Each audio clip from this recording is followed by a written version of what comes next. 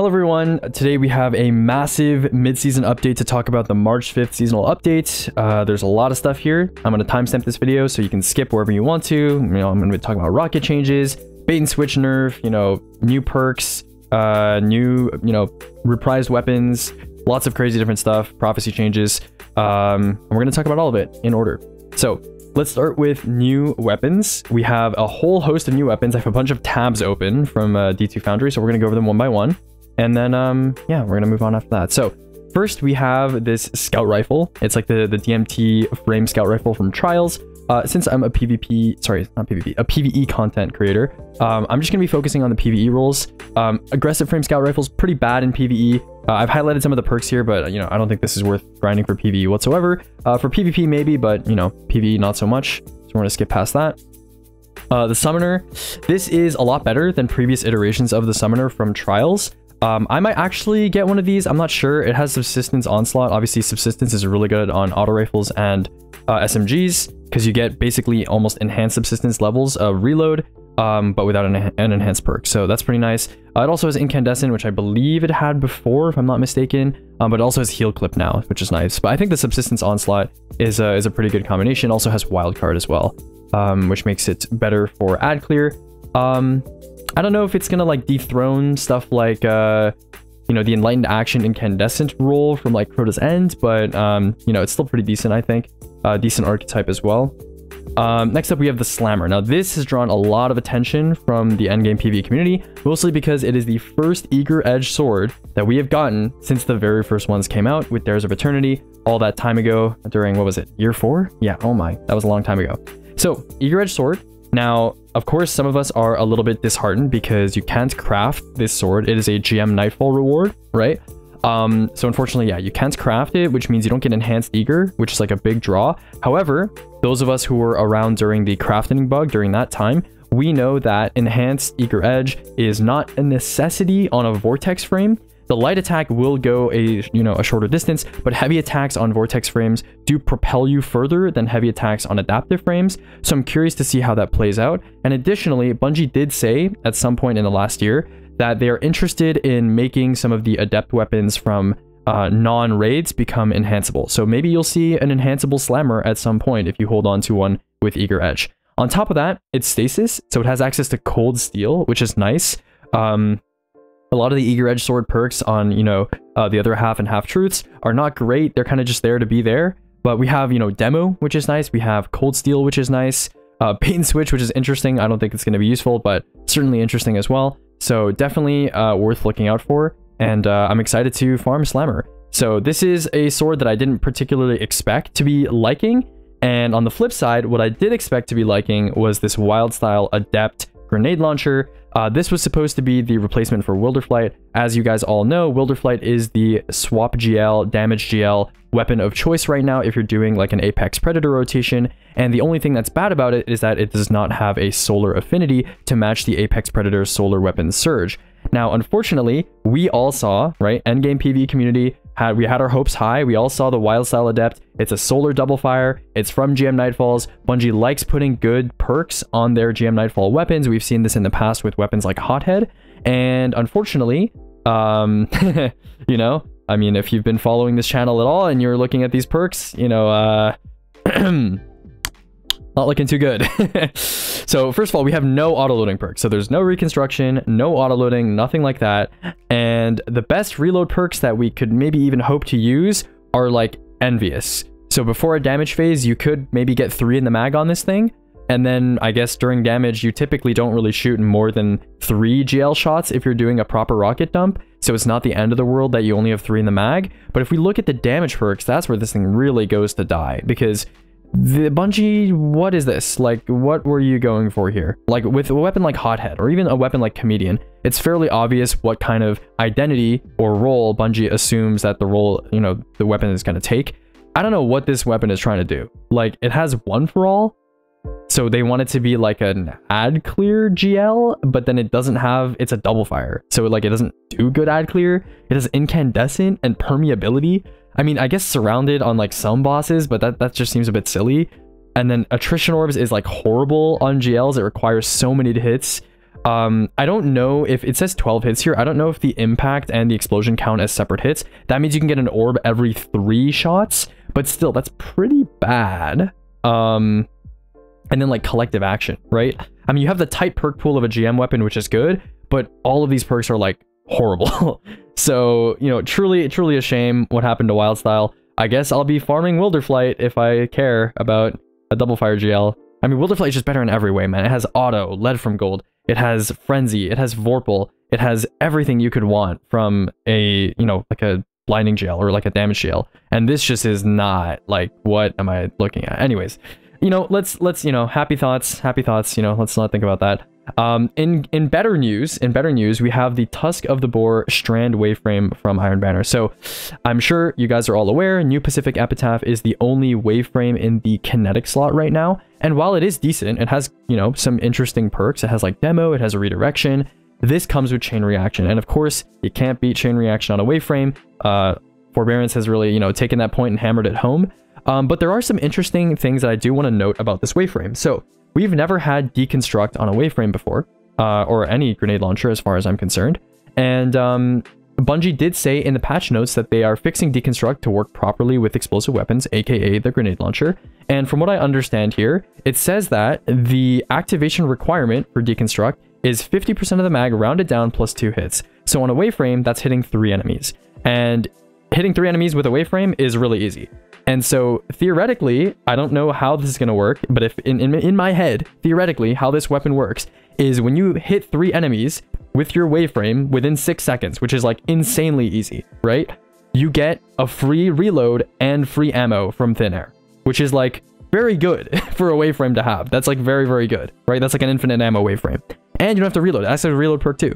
So, you know, hopefully it ends up being what I think it ends up being. If not, it's still a chain reaction waveframe, so that's good. So it looks like I'll be farming Iron Banner instead of GMs this week, or not this week, but in general. It also has Slice. Slice seems like it's pretty decent on a waveframe because you kill a lot of ads with the waveframes. You know, you can constantly apply it to a bunch of different enemies. Slideways is always, you know, welcome on a single shot weapon. And Enlightened Action, you know, this thing's base reload is not that great, but Enlightened Action can help cover for that if you just want a decent neutral perk. So Tusk of the Boar, pretty decent, pretty good, pretty happy with that. Better than expected, with Wildstyle being a lot worse than expected. Okay, the other weapon from Iron Banner that's getting a perk refresh is Multimach. Multimach is coming back, and I'm happy to say, when I was doing my primary video, I was looking through all the different primers in the game, and I was like, you know, we don't really have a really solid kinetic SMG, right? I mean, we have like Submission, which is okay. It has like Overflow Frenzy. You know, it's a decent archetype. It's craftable. But Multimach has really hit it out of the park here. I mean, we have Attrition Orbs, we have Frenzy. Both of these, I've been waiting for a weapon with both of these perks and a good archetype like an SMG that's a 900. Both of these perks, as well as Kinetic Tremors and a decent, remember, this thing's a lightweight, so, you know, it doesn't feel horrible to reload. And, you know, it has a under over as well. So like it has all of most of the perks that I'm looking for. If it had Enlightened Action in the first column plus Kinetic Tremors, that would be amazing. Like Frenzy Kinetic Tremors would be awesome as well. But I'm not complaining. This is definitely like the Kinetic SMG that I'm going to farm if I want a Kinetic SMG for PvE. So pretty excited about this. Happy about this. Next up, we have the Heavy Waveframe. So until now, the only heavy waveframe in the game has been Dimensional Hypotrachoid. Going along with that trend, Bungie has decided to name this gun an equally interesting name, Hullabaloo, which is, I don't know who at Bungie came up with that name, but interesting for sure. This comes in hand with a 40% width buff to heavy waveframes, which we'll talk about in a second, as well as a 20% damage buff to heavy waveframes as well. I don't think this is going to become meta for damage or anything, but certainly this has better perks than Dimensional did. It has Volt Shot Chain, right, which could be potentially interesting as an ad clear option, especially with the GL reserve buff, which is what a heavy waveframe desperately needed. I think it only got like 19 or something originally. And then you have like Auto, which is decent. I mean, I don't foresee this thing being used for damage, but maybe it'll be good for damage. Who knows? So, yeah, I'm going to test this out in the near future. But for now, you know, keep looking out for this. You know, Auto, Envious Field, Volt Shot, great first column. Not anything insane in the second column for damage, but Cascade Point is certainly interesting, and Chain Reaction is always welcome on an ad clear weapon. Okay, moving on. We have the Prophecy weapons. So Bungie got rid of a couple Prophecy weapons, I think like Swift Verdict, Long Walk, and I'm forgetting the other one. I think the auto rifle, I think it was Last Breath. And Bungie added Adjudicator, so a kinetic SMG. They added Relentless, so a strand pulse rifle. And they also added Prosecutor, which is an arc auto. Is that right? Yeah, an arc auto. So 3 primaries. So, you know, shout out for that. Removing a special, 3 primaries added, you know, unfortunate. However, this SMG is okay. It's okay, right? It has sub onslaught, which again, I've mentioned that on the summoner. It's a great perk combination for just like slaying out that kind of like year 1-2 kind of vibe in terms of weapons that are just slaying out with like pre-nerf rampage. This is kind of the same weapon identity, not so much splash damage, more so just raw ripping through with raw bullets. However, it is a precision frame, so in my opinion, I'm gonna really, you know, side with multi-mock on this one. But onslaught is pretty nice, and you know, who knows, it could be worth trying out. Prophecy weapons also come with a new origin trait, which is called Crossing Over. It seems to just work like high impact reserves and Sparrows Synergy kind of combined, I think, which is interesting. Yeah, I don't know how much the bottom half of the mag increase actually does, but you know, primaries are all not really damage weapons for the most part, so I don't think this is going to impact like DPS or endgame PvE in that way, because the long walk obviously isn't getting crossing over because it's removed from the pool. So I don't know, people will do damage testing with this, I'm sure. I don't expect the origin trait to be like a huge game changer though. Okay, Relentless, yeah, this thing is not great. I mean, it has like some strand synergy perks like Slice Hatchling, but I really don't think they're worth investing into. I mean, Rapid Hit Frenzy is nice for like a feel-good weapon, but again, it's a strand pulse rifle and it's high impact. I don't think this is particularly a strong pick for PvE. We have Darkest Before. Yeah, Darkest Before, it's a rapid fire. Rapid fire pulses are decent in PvE. This thing does have access to like attrition orbs. It has access to heal clip, incandescent.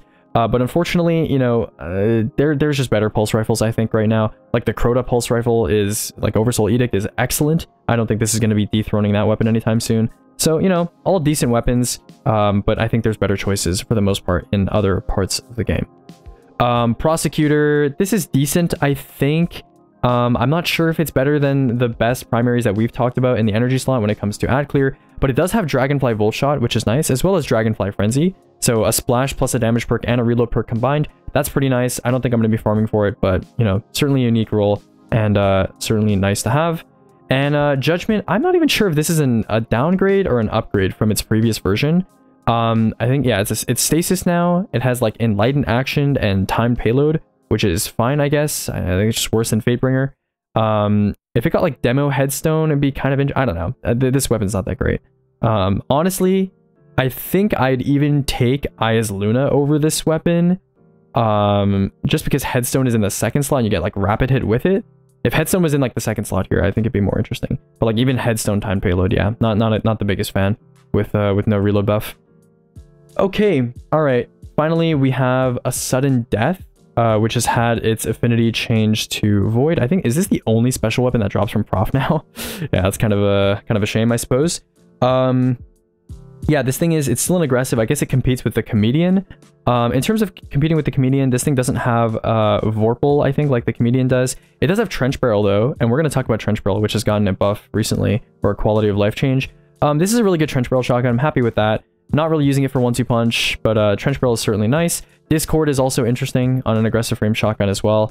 But, you know, this is more like just like kind of a mid-tier weapon. Nothing worth grinding, in my opinion. Finally, we have the 2 new versions with new perk pools of the Guardian Games weapons, the Title and Taraxipos.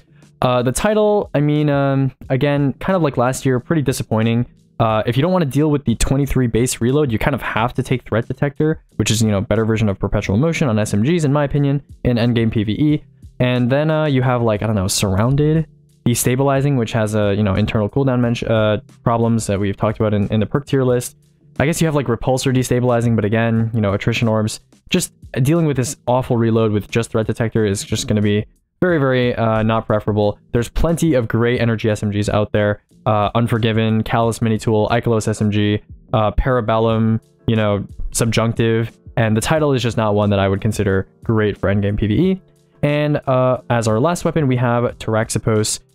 This hasn't really changed much from last year as far as I can tell. I mean, I've been told that, yeah, they added like Enlightened and Precision Instruments. But yeah, it's a lightweight frame, Scout, which is a decent archetype. I think they got a buff recently as well, like a 5% damage buff. But I don't think that's enough to save it from it not being kinetic. First of all, there's better kinetic scouts. And it just doesn't have any great perks in the first column. I guess Enlightened Action's like, okay, we could add it on the list here.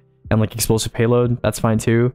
But, you know, I'd rather use a non-strand weapon to obtain that 10% unshielded bonus. Now let's talk about sandbox changes. So that was a long time we spent on new weapons. Two things I do want to talk about that aren't like written into the patch notes because they're not like directly like something you can write, I guess. Sparrow behavior has changed. So you can now just Sparrow like indefinitely and just spam boosts. Before, when you had your boost active, when you were boosting with your Sparrow, your dodges, like your boost energy wouldn't come back. Now you can just spam right click. You can just spam right click over and over and over. And you can also do the same thing with Skimmers. And it boosts your speed. You can constantly reboost over and over and over, and your boost energy will come back. And I think they changed that behavior because, you know, yeah, it's the same thing on Skimmers. Also, Skimmers are just faster Sparrows. I think Skimmers will take over as the dominant vehicle in terms of overall movement. They are just faster than Sparrows. You can fly short horizontal distances, from what I understand, by grinding midair. But I can show you a clip. I think I'm dropping like a YouTube short. I think probably like before this video is even out. But yeah, you can see here, this is like very, very fast, right? Like you can spam dodges and boost while using this thing, and you go very, very fast. So pretty interesting. Skimmers are, I don't think they're going to change like speedrun tech. I don't think, I'm not sure. I don't know. Maybe we'll find some speedrun tech with them, but they just seem to be faster alternatives to Sparrows that are a lot more maneuverable. So I'm very happy with that. Good change. They feel really good. The physics interactions are really clean, and the emotes and all like the cool tricks you can do on them, none of them look buggy. So I'm glad Bungie put some time and effort into that because it looks really cool. It's a good change. So I'm happy with that. All right, next up we have a couple changes to weapons, weapon archetypes. I'm going to scroll down here past Gambit and stuff like this. We're going to move on to, this is PvP stuff. Here it is. Okay. So lightweight scouts, don't care. That's an extremely minor change, but you know, lightweight scouts are nice. So shout out to lightweight scouts. Okay, these are the big ones. These are the big ones. So rocket launchers, precision frames, and high impact frames now have 2 more ammo. So that means Galley specifically now has 12 ammo. It has 9 by default and has 12 if you have 3 reserve mods, which is like, why did we need to buff? I don't know. I mean, I'm not complaining. Sure. If you enjoy farming Legend Lost sectors, well, now you can enjoy even more Galley. And Galley is just great in general for just more content now. Having more ammo in your reserves is just always going to be better. So I'm pretty happy about that. And I don't know why that change had to affect Galley, but I guess Galley counts as like a precision frame internally. So we gave it 12 ammo. So yay. I don't think this really moves the needle on precision frames, but high impact frames, this change is quite nice. So Bungie, something that I was thinking about with Bungie is that if you're going to separate the rocket frame archetypes, there shouldn't be a penalty on precisions and high impacts for no reason. And I'm really enjoying this change. I think they could have done maybe something different with precisions, but high impacts, I really, really like this change because rockets are basically used for 2 things, right? Use them for boss damage, and you use them for like GMs, like ad clear with Galley, right?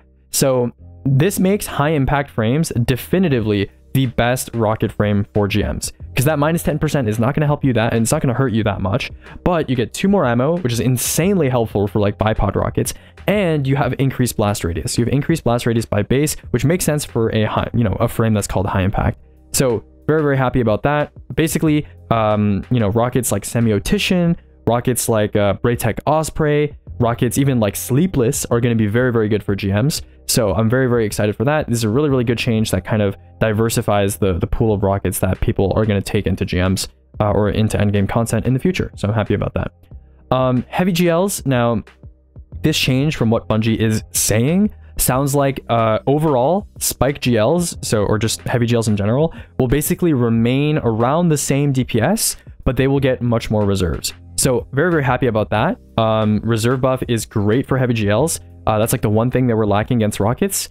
I'm very curious. I will do more damage testing in terms of total damage and DPS and stuff like that. I will test individual heavy GL damage. I'm also interested to see how much this boosts explosive lights potential, because there's a big shift in the damage distribution from spike impact to blast the blast itself. And as you guys know, explosive light only buffs the blast portion.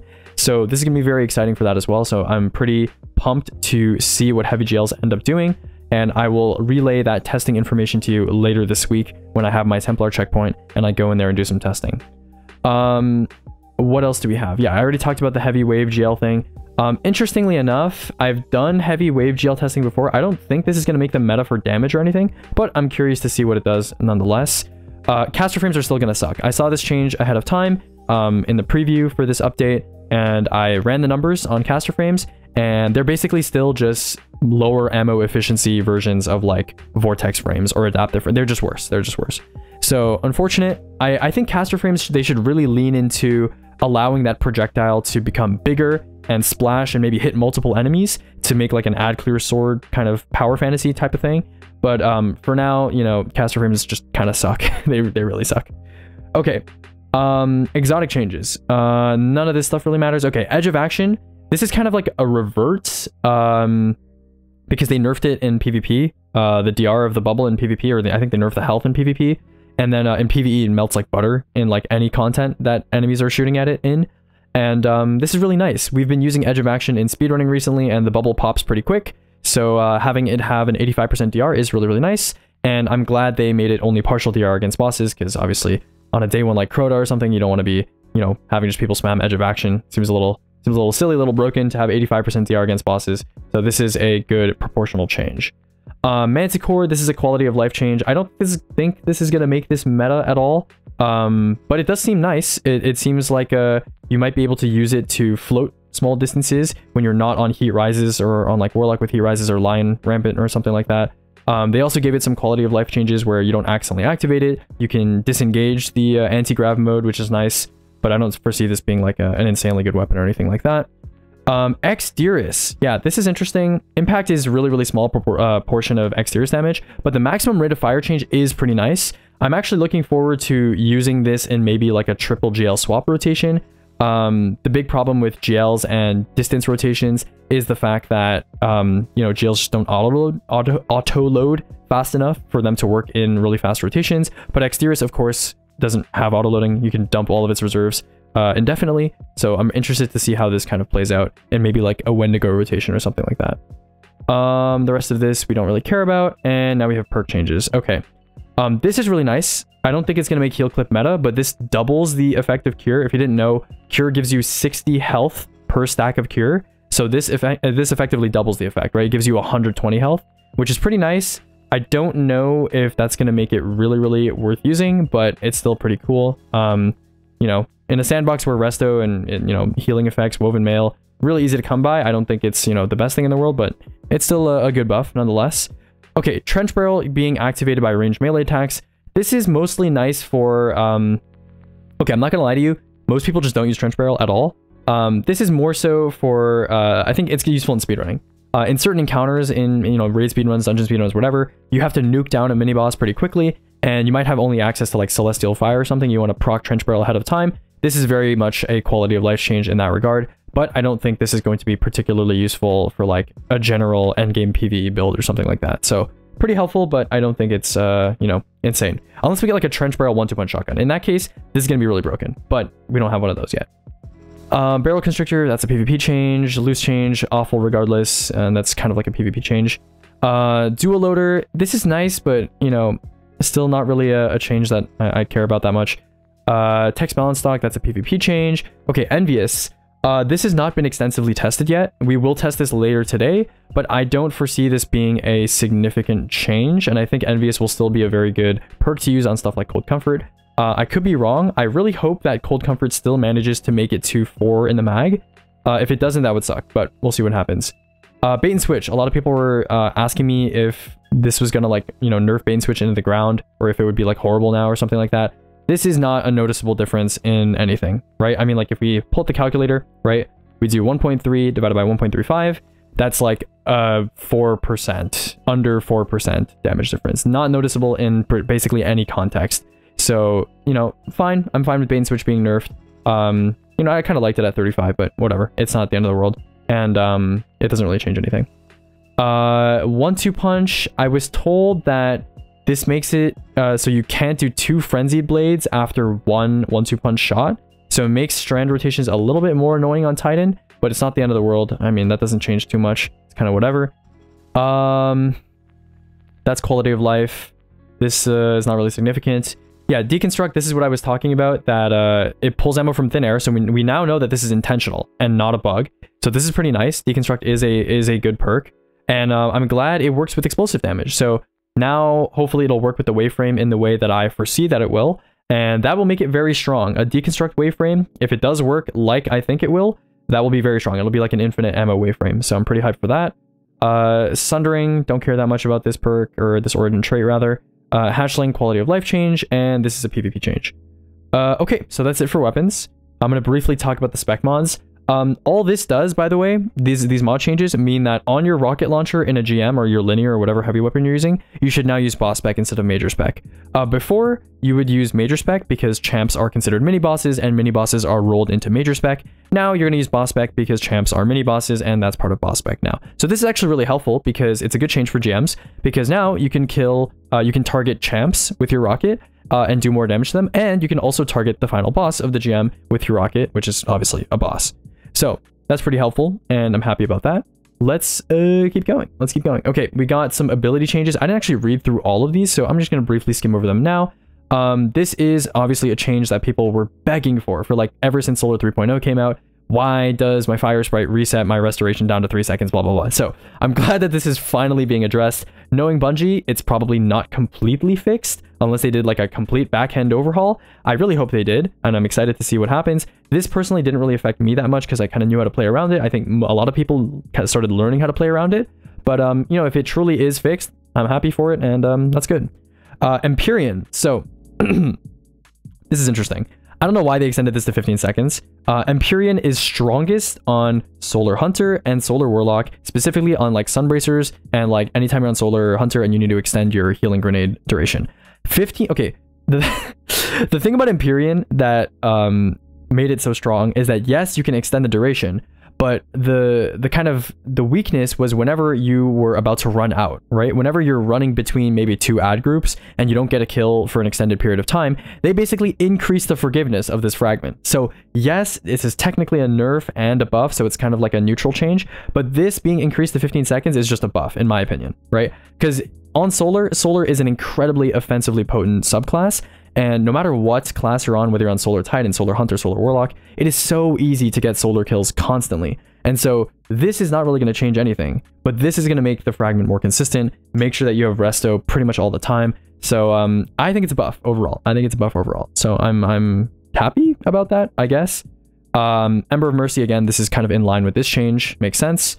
Threaded Spectre detonation change. Yeah, I don't think this is going to be particularly useful in PvE. I could be wrong, but I don't think so. This is nice. This is nice. Ensnaring Slam uptime in PvE. That's cool. That's fine. I'm not a big Ensnaring Slam lover, but I'm going to have to try it out when I do the exotic builds video in the near future. So I'm excited for that, I suppose. This is fine. Okay, I'm curious about this. This might fix the environmental threadling duplication glitch, where you could throw a threadling grenade at an object and have it bounce off and duplicate the threadlings. I don't know if this is related to that or not. Yeah, like stuff like this. I'm not sure if they changed that or not. We'll see. Arcane Needle. This is really nice. I think Arcane Needle is possibly the most annoying projectile melee in the game to like hit on enemies that are moving around a lot. So I'm glad that they changed this. I don't think it'll affect PvP that much, and PvE, of course, that is a very welcome change indeed. And yeah, let's see what else we have. Consecration, I think this is just a quality of life / radius change, so that's pretty nice. This is nice so you don't, like, you know, die when you use Gunpowder Campbell and blow yourself up. I don't think this was a huge issue. I think Omni had pretty fine melee uptime from what I remember, even post changes, but this is fine, I suppose. It's a small quality of life / buff. Flashbang Grenade, I didn't even know this was a bug, so that's cool. I mean, I barely use Flashbang Grenade. I use it on Arc Hunter sometimes, but that's cool, I suppose.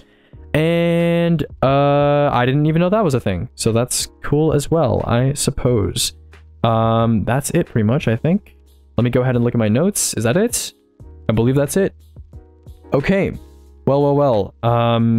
I hope you guys enjoyed me talking about the 7.3.5 March 5th update. This is a big change, so I was anticipating a lot of the stuff that was coming here. Pretty excited to talk about it.